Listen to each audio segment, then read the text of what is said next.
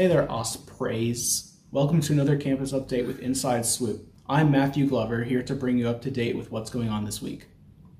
Whether you know a lot about golf or nothing at all, Top Golf is still a guaranteed fun time.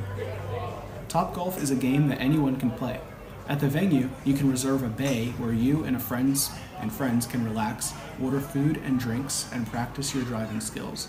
To score points, you have to hit microchip golf balls out into a field of dartboard-like targets. And the closer you get your ball to the bullseye, and the farther you drive the ball, the more points you earn. Top Golf is a game welcome to all skill levels, so come out and play. Jacksonville's Cue Ball Billiards prides itself on being a bit different from other pool halls, as a place families and kids can come out to play without worry. Patrons can rent pool tables, play rounds of darts, or order drinks at the full-service sports bar, whether you're game for a late-night drink with friends or just an afternoon with the family. Cue Ball has you covered. It's open till 2 a.m. and located in Beach Boulevard's Park Place, less than 10 minutes from UNF campus. If you see the giant orange dinosaur statue, you're in the right place. We now go to our field reporter, Matthew Glover, at Walter Jones Park. Put on your most comfy shoes and visit Walter Jones Park, which is Jacksonville's first historical park. The 10-acre park has lots of trails to walk and plenty of places to rest and take pictures with your friends and family. On park property, there is Mandarin Museum and Historic Society, where you can go to learn about the Civil War from the Union's perspective. This is Matthew Glover, Inside Swoop.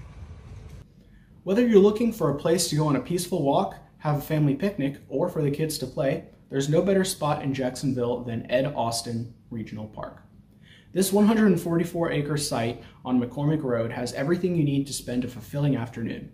It's scattered with fields for baseball, soccer, and football. It has basketball courts, a skate park, and a beautiful walking trail, a dog park, a playground, and more.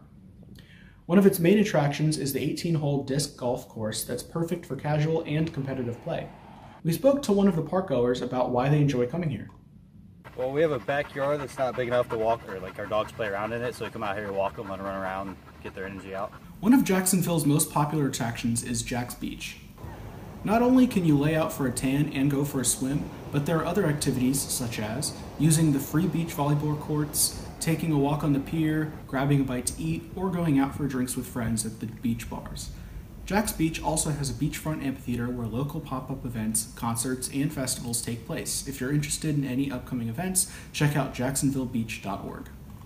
While you're visiting Walter Jones Park, you might as well also stop at the Mandarin Store and Post Office because it's only about 5 minutes away.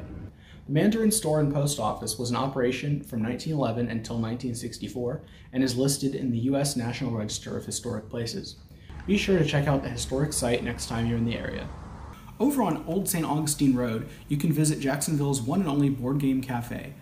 Java Game House is a locally owned hangout that houses hundreds of board games lined up from wall to wall, all available either to rent or buy.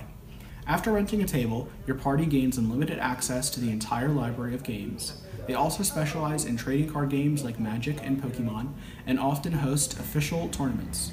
If you're unfamiliar with the rules, don't worry. The staff will happily give you the rundown. In the St. John's Town Center, you can find one of the more popular burger joints in Jacksonville, M Shack. They specialize in casual food and drinks like burgers, fries, hot dogs, and milkshakes. With TVs in nearly every corner and bar area, M Shack is a great family dining restaurant as well as a hangout spot to enjoy a sports game with friends. M Shack also offers customers the option to eat outside. Well, that's another edition of Inside Swoop. Tune in next time for more campus information. I'm Matthew Glover. Thanks for joining me on Inside Swoop.